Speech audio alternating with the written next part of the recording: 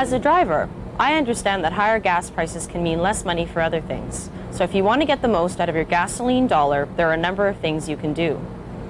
First, take care of your vehicle and make a few adjustments to your driving style. Make sure your vehicle is properly maintained and that your air filters are inspected and replaced if necessary. A poorly maintained engine can burn up to 50% more gasoline than a smooth-running engine. Change your motor oil as recommended by the manufacturer. Clean oil lets an engine run freer and can use less gas.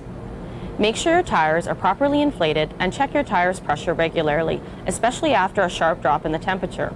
Running on tires that are too low on air means you're running heavy on fuel. Use your air conditioner sparingly.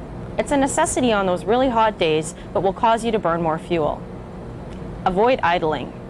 It burns a lot of gas unnecessarily and can be hard on your engine. Drive the posted speed limit. You can increase your fuel economy by 20% just by slowing down from 120 kilometers an hour to 100 kilometers an hour. Try sharing a ride with others or use public transit if it's an option for you. Carpooling can stretch your travel budget. And if you want to get the best price for gasoline, keep an eye on the big price signs out front. Gas station owners want your business, which means gas prices drop more often than they go up. Take advantage of offers that help you save.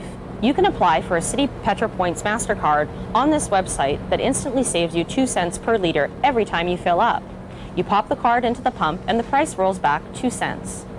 If you want to learn more about why gas prices go up and down, check out the video on this page. Thank you for watching.